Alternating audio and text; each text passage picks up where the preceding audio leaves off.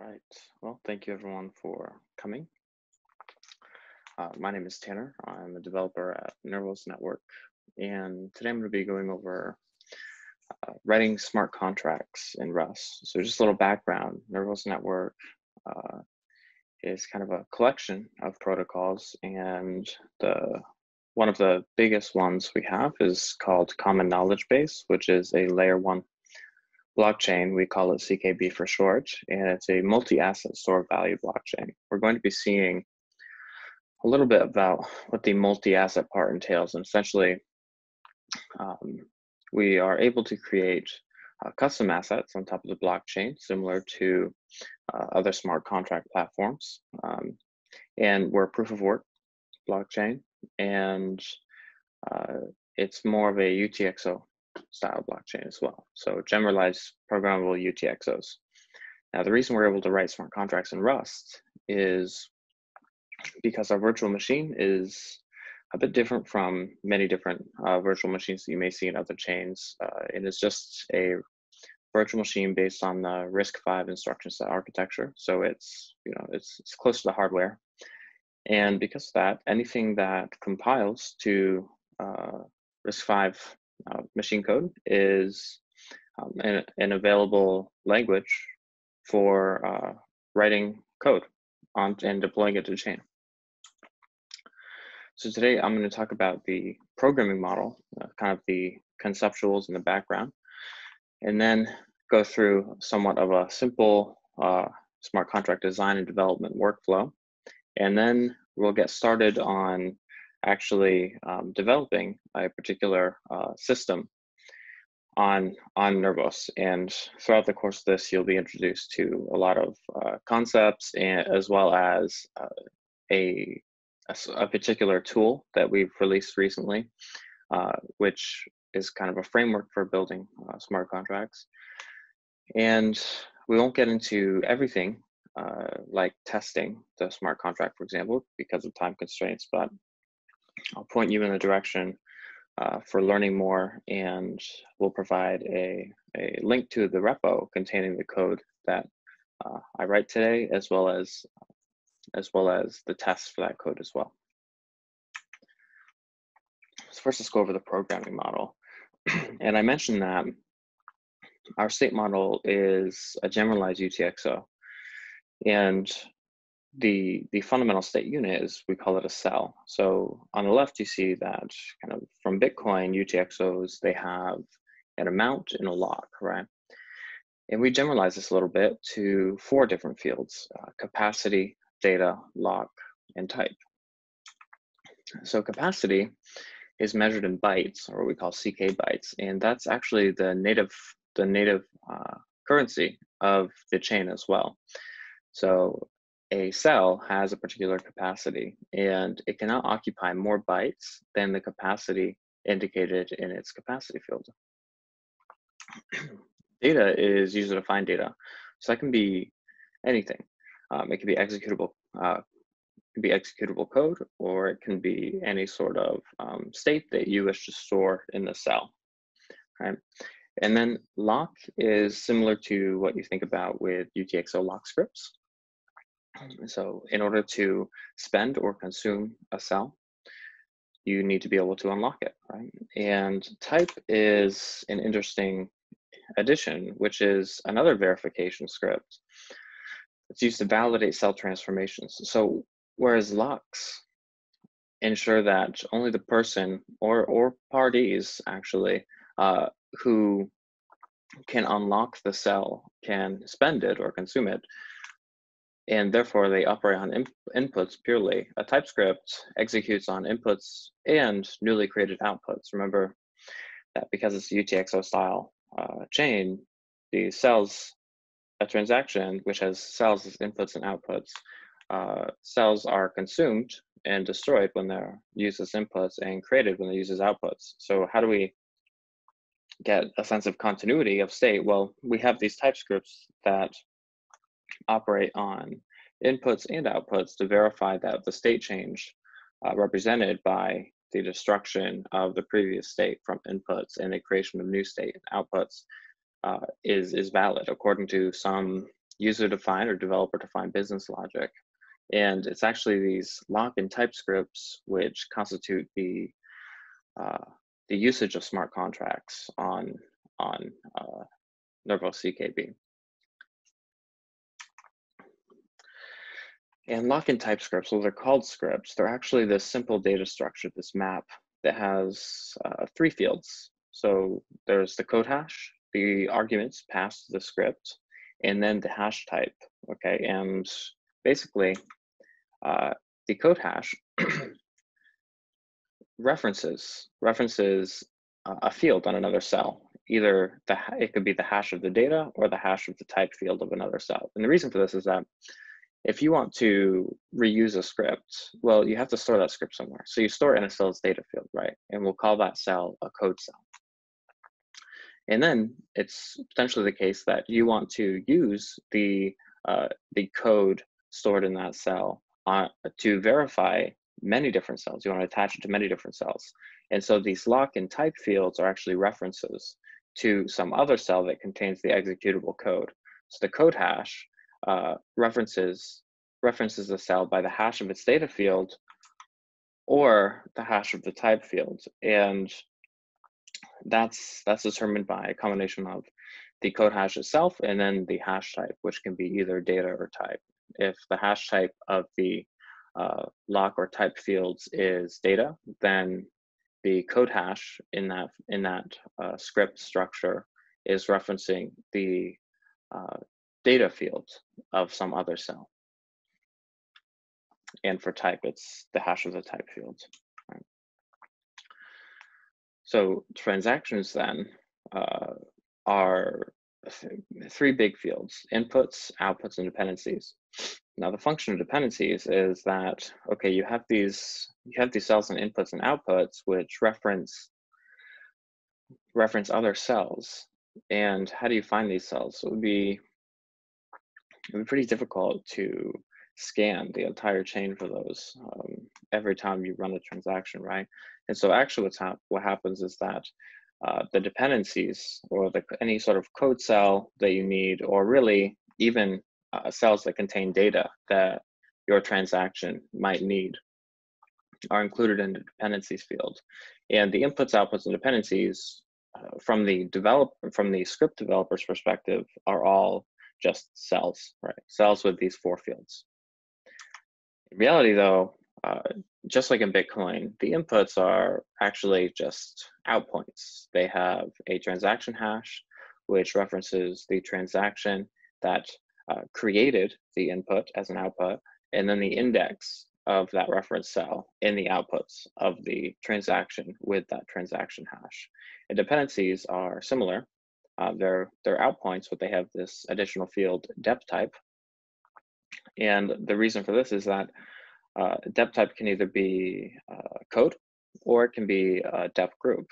And a dep group, all that is a cell which actually itself references a bunch of different dependencies. And this is useful if, say, you have 3 or 4 scripts that you've developed, and maybe 2 or 3 of them are often used together. You can create a cell that's actually a reference, a collection of references to each of these other dependencies that you need.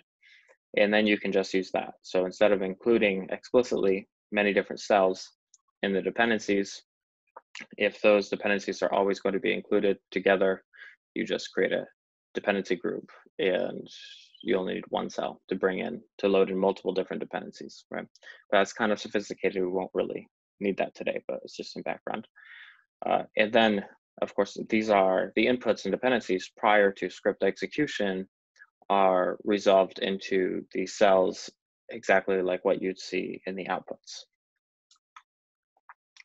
So that's kind of a introduction to the state model and a bit of the program model. Now we'll go over a simple workflow for developing smart contracts.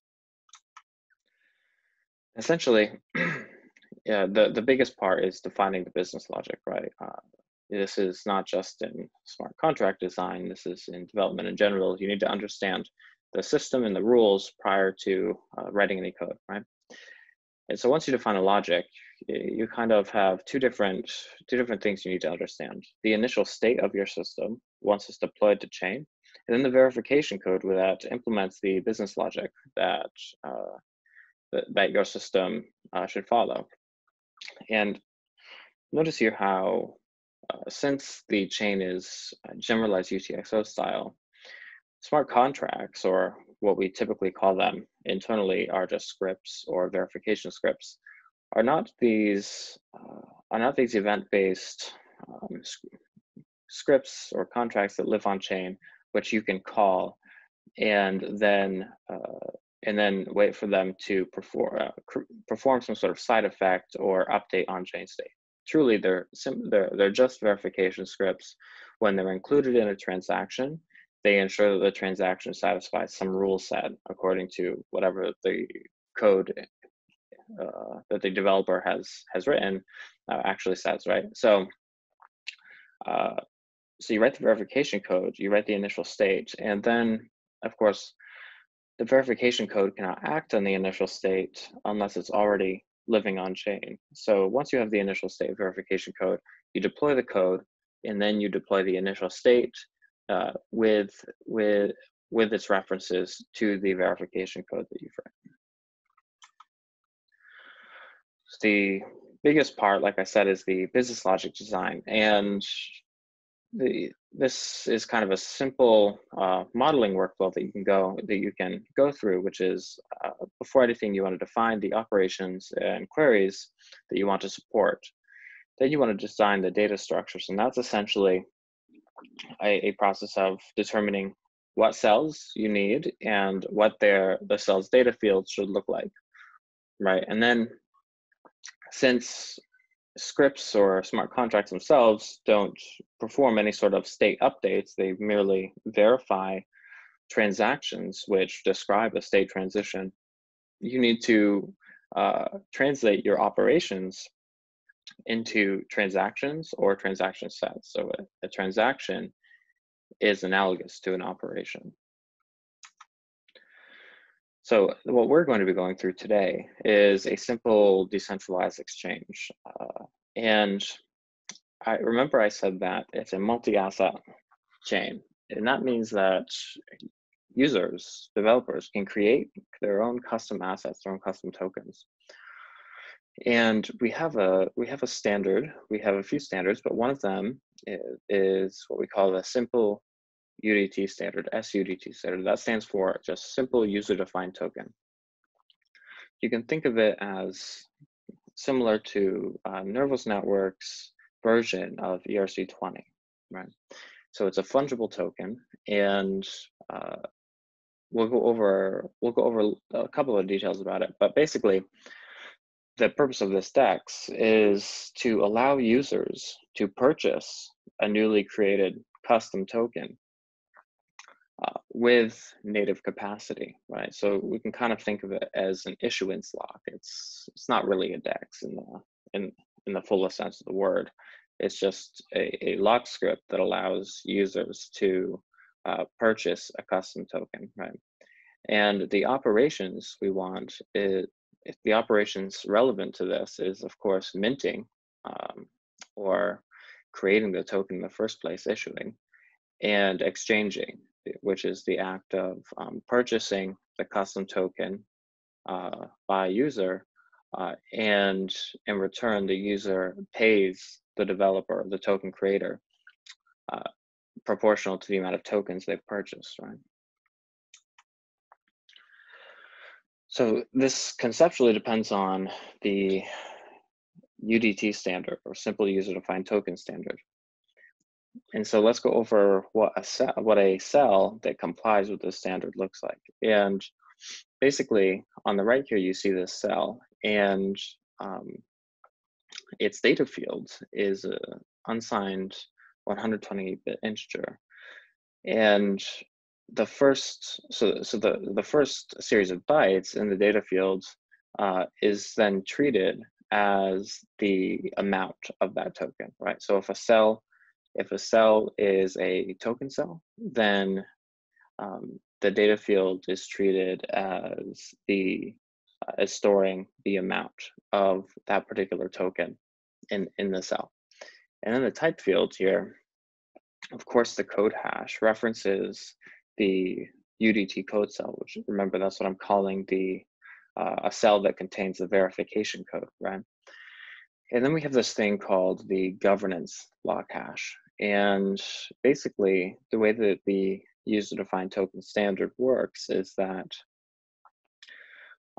if an input cell is locked with the governance lock hash, or with the lock script that hashes to this governance lock hash argument, then certain verification rules are basically circumvented or foregone.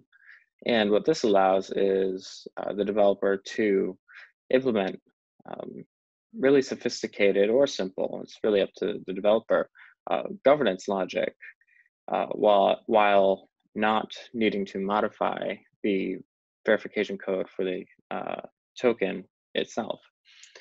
And this allows, for example, the person with governance permissions to mint new tokens after initial issuance, while, of course, preventing any user from minting new tokens. Otherwise, it would be kind of infinitely inflationary.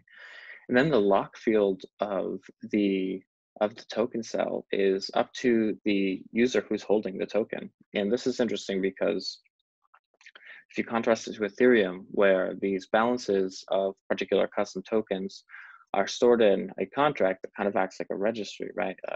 A mapping of users to their balances.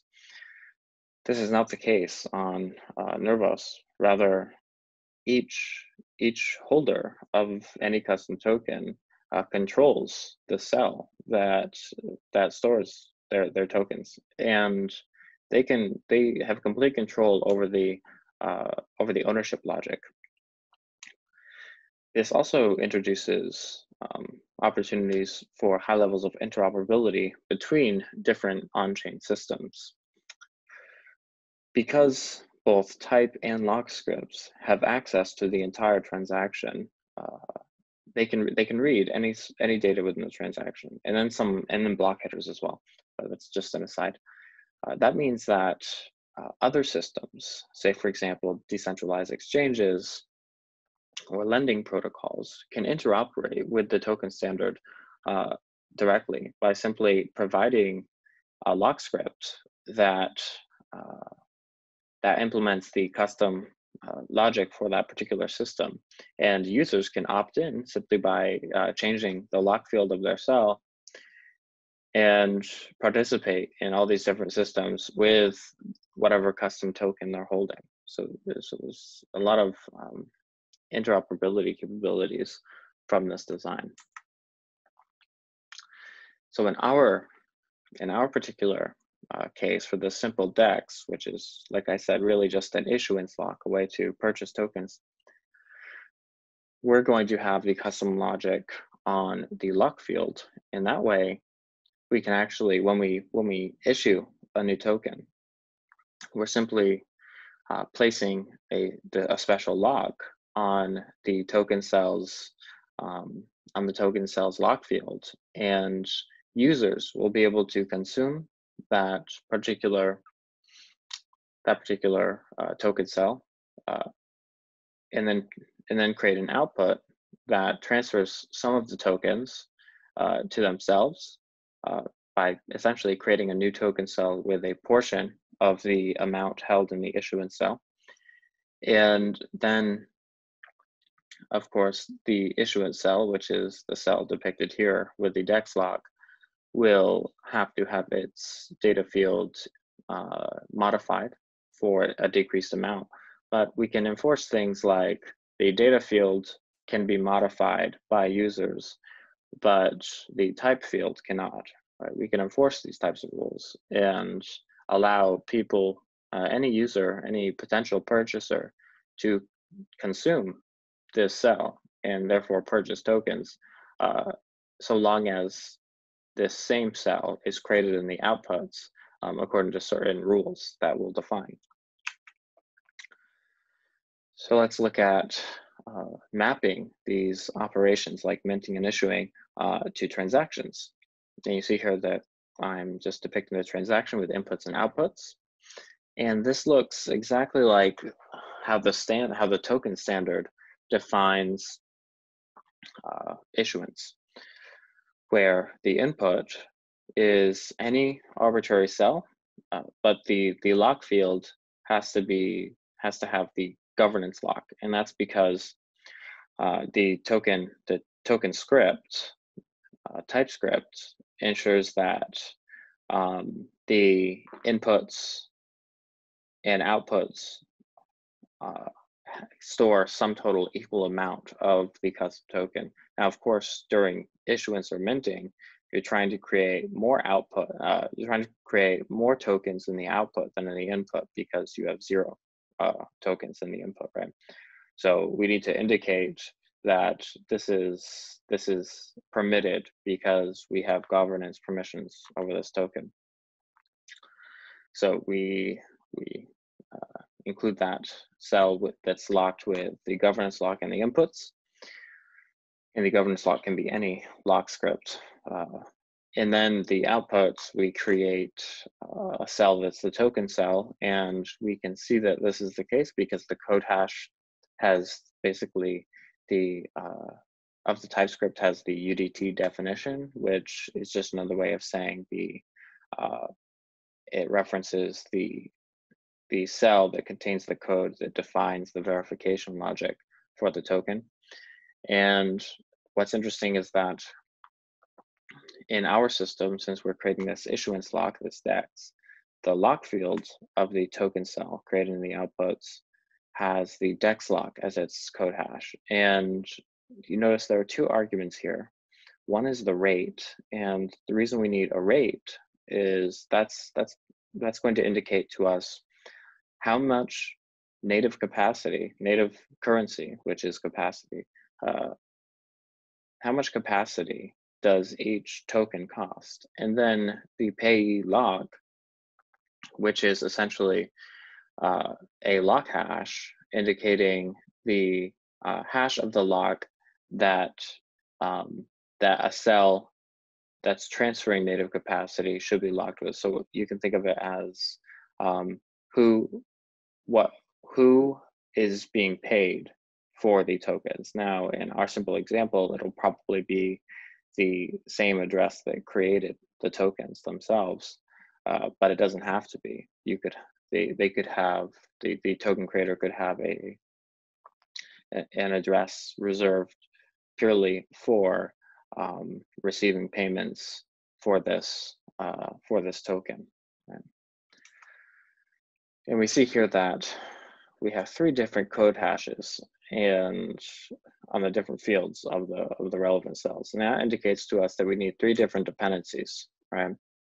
We need the DEX lock, the governance lock, and the verification code for tokens themselves. Now, the governance lock can be anything, and in our simple example, we'll probably just use the default lock script that people have, which is just secp256k1 signature verification.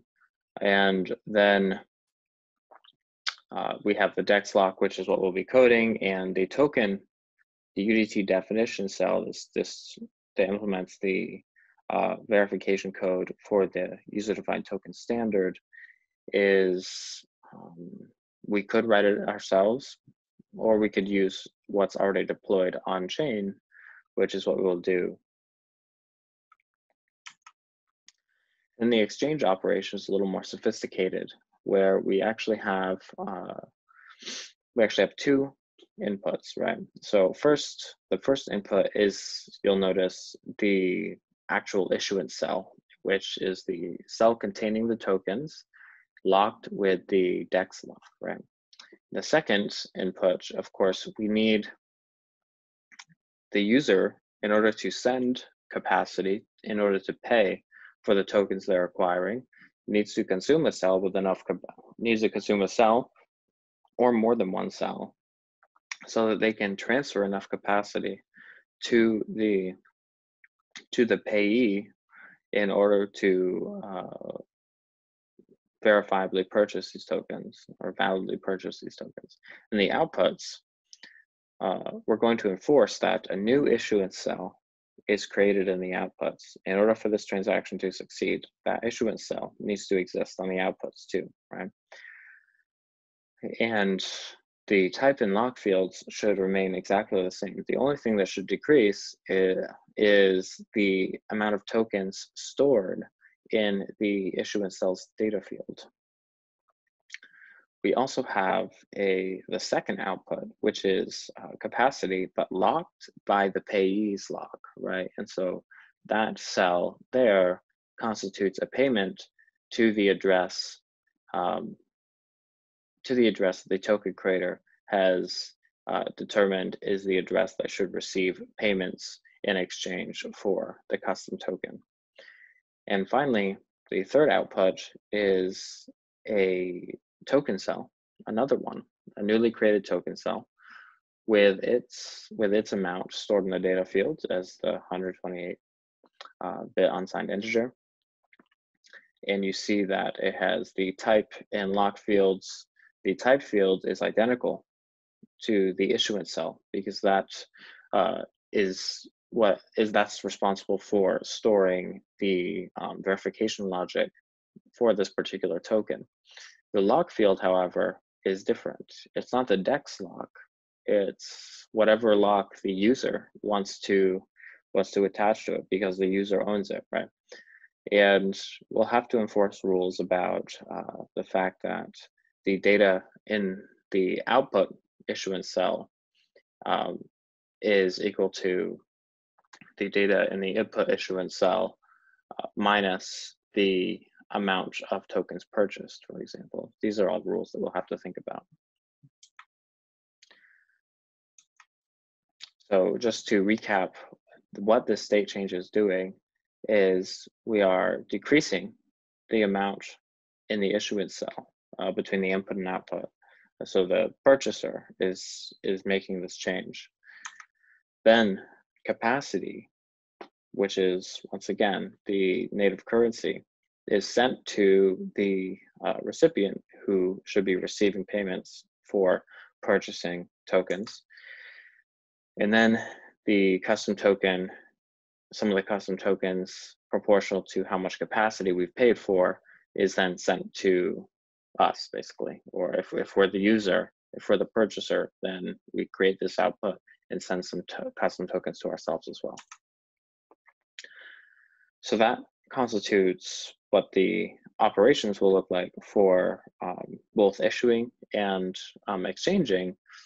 And because of that, we understand what our initial state is going to be. It's going to be that particular issuance cell which is just a token cell with the DEX lock, right? And in order to go from this to an actual on-chain system, well, first we need to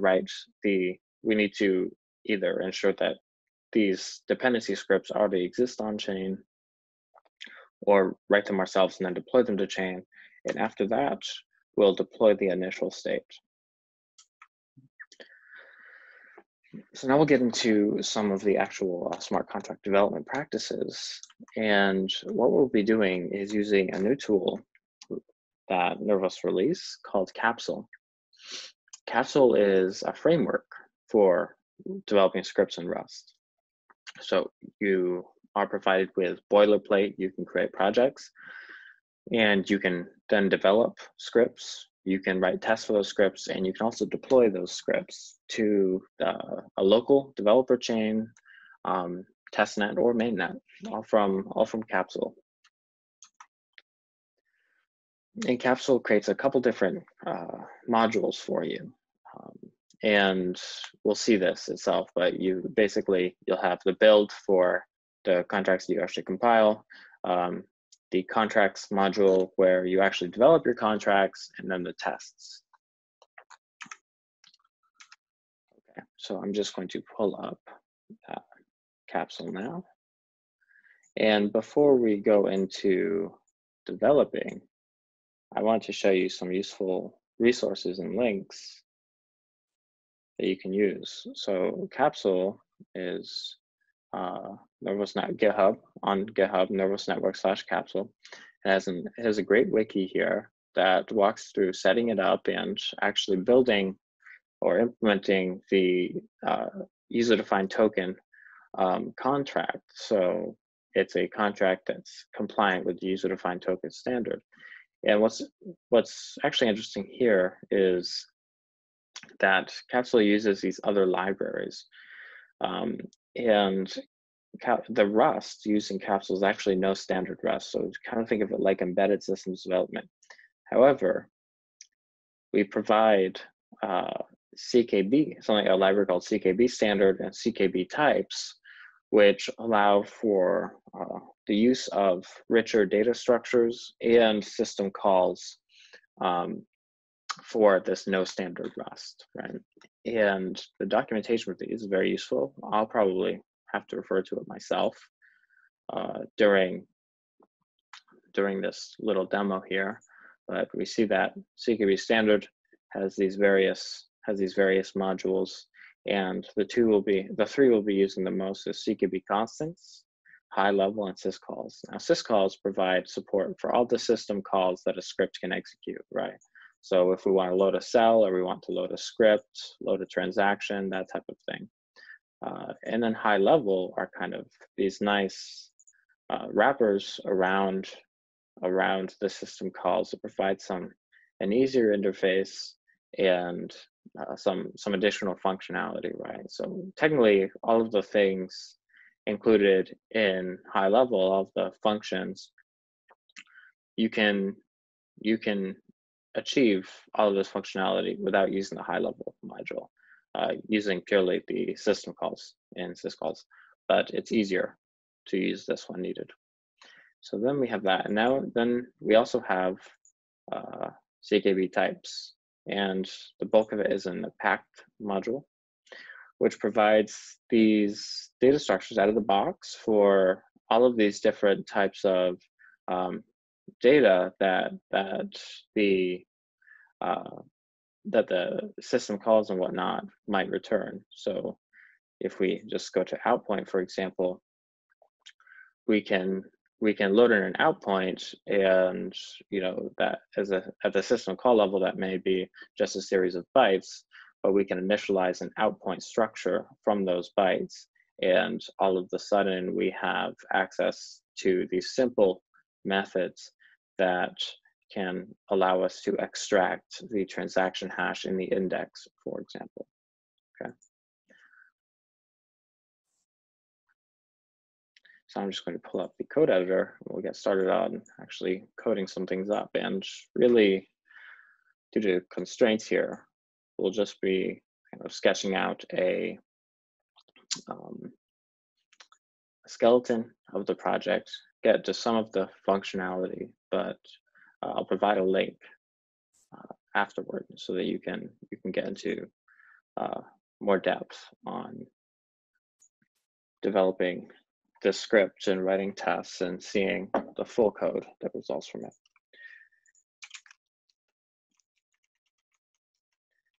Okay.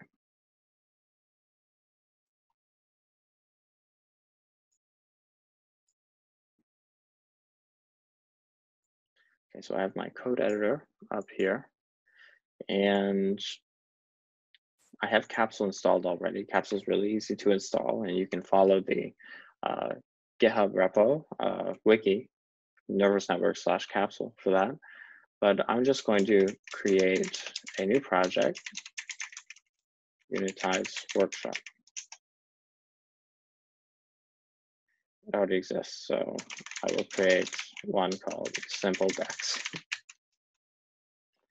And that's just a Capsule new command, and it's going to create all of these things for us.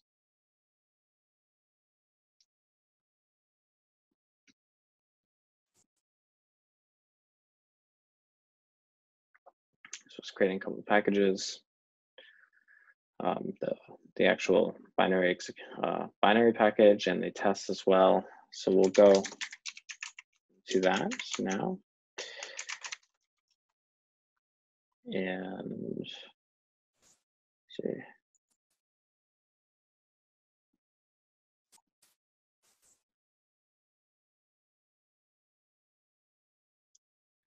Frankly, I don't usually use this text editor, so I forget how to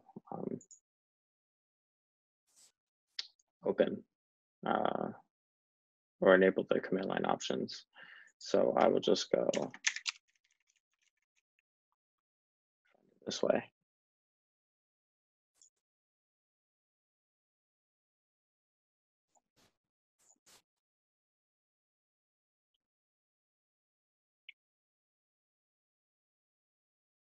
Okay. So we have this, we have our structure. Skip that for now. We have our structure here, our project structure. So there's build, that's where the contracts we actually compile are. And where we're going to be working is really inside the contracts in the main RS. So like I said, it's no standard. So there's a bunch of setup here for using core instead of standard library. And then we have these are imports for our actual, for our CKB specific libraries, and we can change these as well. And this is just the template that Capsule sets up for you. And then this we can ignore, right? This really just ensures that the system API of the virtual machine is followed, and really it's going to call this main function, which is defined below. We also have this error enum here where we can define our custom errors, and it'll just work, right? So this is the main function. You can see it's remove below examples and write your code here. So this is where we get into where we'll write our code and execute it. So I'm going to get a terminal and running to make this a little bit bigger. Okay. So what's one thing that we want to basically ensure? Remember, we have 3 outputs in our expected exchange, right? So the first output is the issuance cell. The second output here is the payment cell. The third output is, of course, the user's custom token cell that they purchased, right? So, of course, we need to enforce a certain set of rules on these things, right? And before we do any of that, we really need to be able to load in the issuance cells and ensure the rate, right? And so that's what we'll do, is we will focus on loading in the issuance cells, or certain parts of them at least, right? And so let's do, and we also want to load in the arguments, right? Because the arguments contain the payee lock and the rate. So that's what we'll do. So we see that there's already this system call for loading the scripts, and we unpack it into bytes. And bytes, we can bytes just data structure, but we can compare them with vectors of bytes or arrays of bytes, etc. So there are 2 arguments here. 2 arguments. The first is the rate, which denotes capacity, right? And capacity, or CK bytes, is a unsigned 64-bit integer. And the second argument is the payee lock. And the payee lock is going to be a 32-byte hash of a lock field, right? So because of that, I'm going to define two things here. Rate bytes, which is just going to be a byte array. It's a 64-bit number, so it's going to be 8 bytes long. And then I'm going to do the same thing for the payee lock. And this is basically, I'm just trying to get these into their own data structures outside of the args bytes, which is just easier. Not necessarily the best way always, but easy to reason about as we kind of develop a prototype here. And we can, of course, from these arrays, we can copy from slice, which is a method. So we can copy the contents of a slice from somewhere else to these arrays. So that's what I'm going to do. And we want the first 8 bytes from the args. And then for payee lock bytes, we want basically the rest of them, right?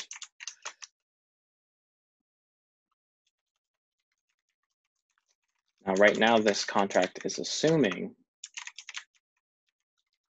that those are the only 2 arguments, and that's the assumption we're going to make for this particular prototype.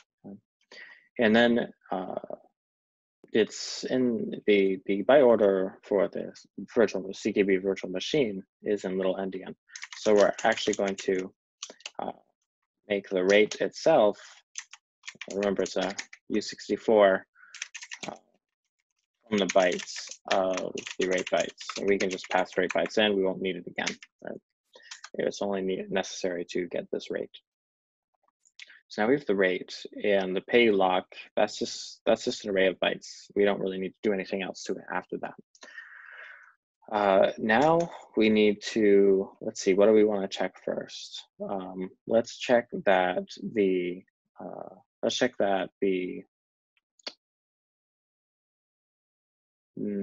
we'll load in the issuance cells, because we want to load in the issuance cells, and then from the difference in the issuance cells amount field, that will allow us to get the actual amount that the user has to pay. So we will say issuance cells equal load issuance cells. And notice that this returns a result. This main method returns a result. So we're just going to make the error handling simple. And so once we have load issuance cells, which is just a hypothetical function, we don't have it yet. Once we have those issuance cells, we need to calculate the minimum payment.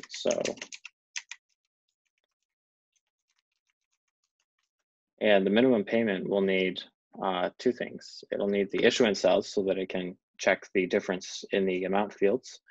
And it will also need the rate, so it can use the rate and the amount that the user has purchased in order to determine the final fee or payment that the user must provide. So we'll calculate min payment. This is the second function we don't yet have, and that's going to take the rate. And U64, it's a copy type, so if we pass it in, we don't have to worry about any sort of ownership issues necessarily. I'm pretty sure. I actually have to check the documentation to ensure, but yeah, it's a primitive type, so it should be copy. And then we would need the issuance cells, right, which are going to be custom, probably for making it easier. We'll have this load issuance cells be probably a tuple of 2 custom structures for us, right? And that's also going to return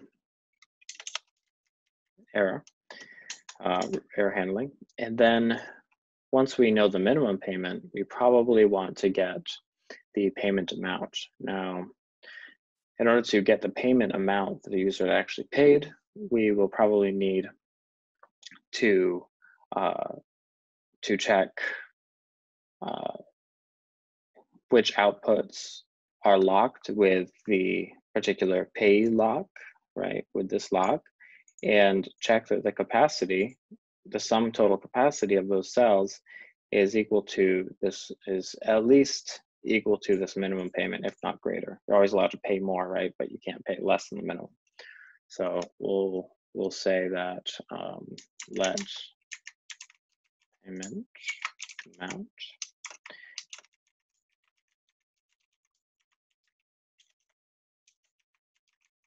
and that will take the reference to the pay lock bytes.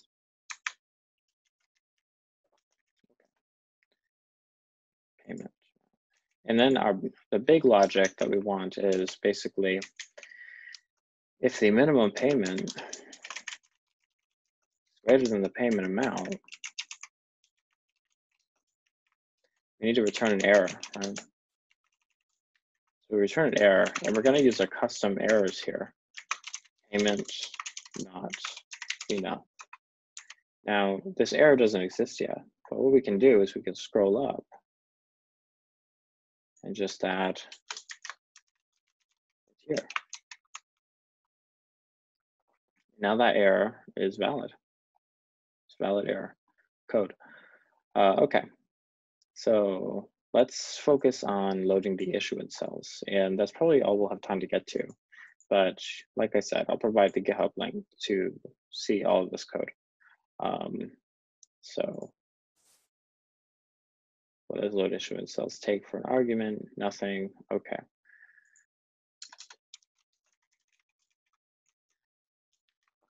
And load issuance cells, it's going to return a result. We know that. And it's going to return, like I said, a tuple of issuance cells, right? One for input, one for output.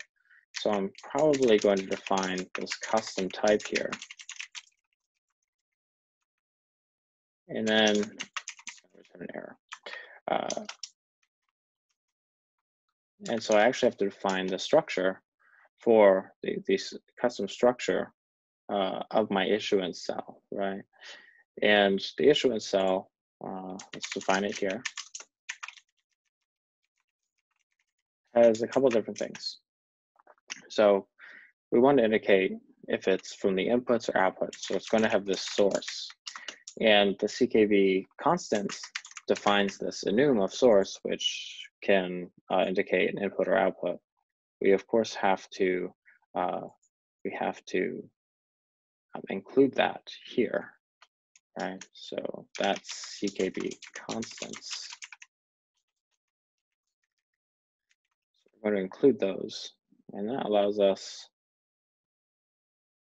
that'll bring in this source enum for us. Now the data is going to be a vector of bytes, right? So we're just going to say vector of bytes. It's going to have a lock hash too, right? And we need that because we want to ensure that the lock hash doesn't change. The data is going to contain the amounts, which we'll want in order to compare and determine the minimum payment amount. And the lock hash, well, we need to ensure that the issuance cells, their lock hashes remain the same. So, and that's going to be, we can just make that statically sized array because the hash is going to be 32 bytes long. The index, so we might need to access these issuance cells later or access other fields in them through other syscalls. So it's nice to have the index of the cell in the inputs or outputs. It's going to be usize. And then finally, it's capacity, right? We're going to want to make sure that the capacity doesn't change. Even though a purchaser is purchasing this issuance cell, I want to make sure the capacity hasn't changed. Okay, so in order to load the issuance cell, how do we know if a cell is an issuance cell? Well, essentially, it's going to have a special lock hash, right? And a script has access to everything in a transaction, including itself. So we can use this cool method, syscall, called load script hash, which will return the script hash. And that's a high-level method. So we need to bring it into scope there. And I'm just going to refer to the documentation and check if that returns an array or probably an array of bytes. Yep, it returns a static sized array, 32 bytes long. Okay. All right.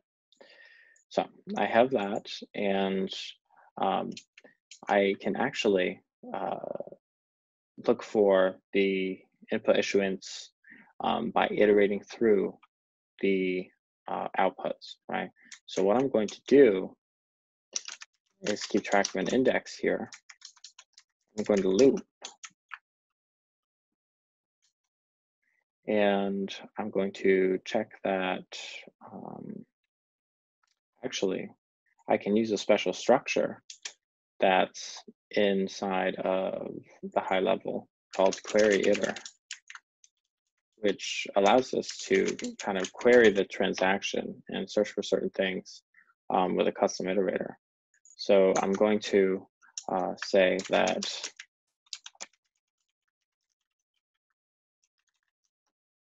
this is just input issuance cell.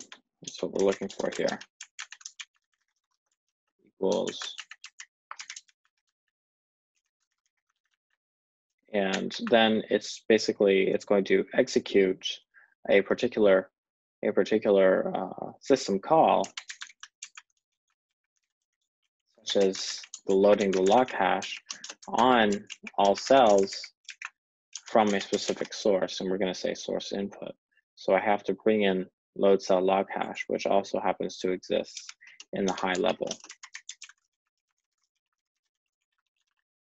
There. And so I will back down here. All right. And this provides a way to, it's just an iterator, so I can execute. I have a bunch of different functions I can call that take closures. So I'm going to use find here. It's going to pass in the result of this system call to the closure. So find log hash, and basically I just want to check that the log hash equals this log. So if their bytes are equivalent, then I want to return that result. And I want to actually keep track of the index, because remember, I want to return from here issuance cells, and so I have to keep track of that as well. Okay, so once I'm done with that, I just want to check if I want to handle the case where it was not found, right? And if it wasn't found, basically, this whole iteration is going to return either it's going to return an option with a wrapped value. So basically, if we can check if it's some or none with this method here, and then if it isn't some, that means that it did not find it. We want to return an error, say cannot find issuance, something like that, right? And then just like before with our workflow, when we define a new error, we want to define it in our custom error enum. Okay. So, and then we'll basically do the same thing. Well, we will do the same thing for output.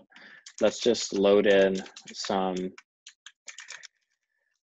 other portions of the issuance cell. So high-level module also has a load cell capacity. And since we have this I here, now I'm pretty sure that this will stop at the first instance that it returns true, right? So I'm pretty sure that after this iteration, I will be equal to the index of the issue itself. But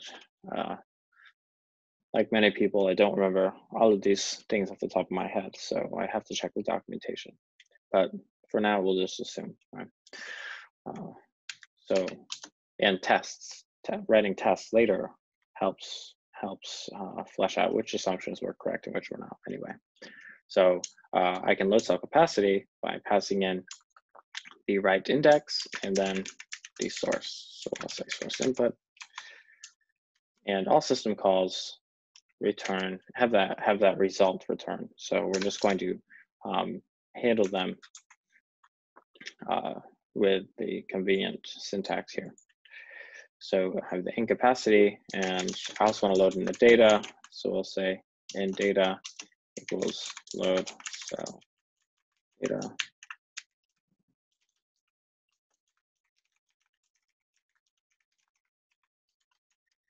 And then I will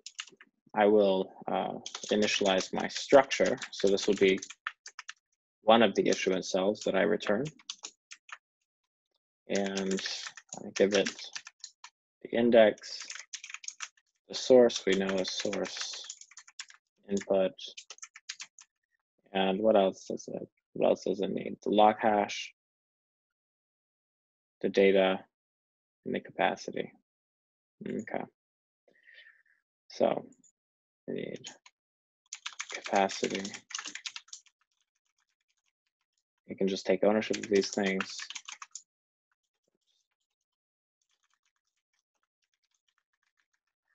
And finally, the lock hash.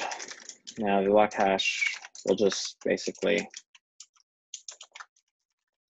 clone that for now, so that it has its own copy there.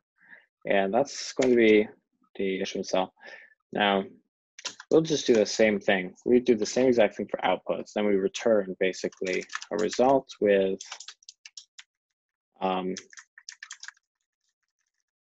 issuance cell, say, input.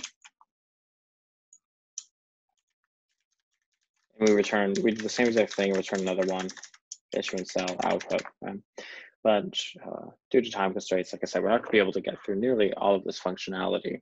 But some things to take away from this are that there's a pretty straightforward workflow here. Especially one that I like to follow is I just define the high-level logic with these hypothetical functions, and then I begin implementing them one by one. And as I need new errors, I just scroll up to this nice error enum that Capsule provides, and I write in my errors. And as I need new system calls, like load cell log hash, load cell capacity, and load cell data, I'll just add those in, right? And in order to do this effectively, it's very useful to have the documentation open. And like I mentioned before, the documentation, the best way to find it is by going to the Capsule wiki on GitHub, going through the tutorial first, of course, and then looking at the various libraries it depends on, like CKB standard and CKB standalone types, and then switching back and forth between coding and reading those whenever you need to, because a lot of stuff returns a lot of calls return byte arrays, and you can use the types in order to cast those collections of bytes to particular data types and make things a lot easier, right? So that's really all I have. If you're interested in continuing this exploration, since we've only just begun coding up this script, I welcome you to go to the GitHub link, which I'm about to show you.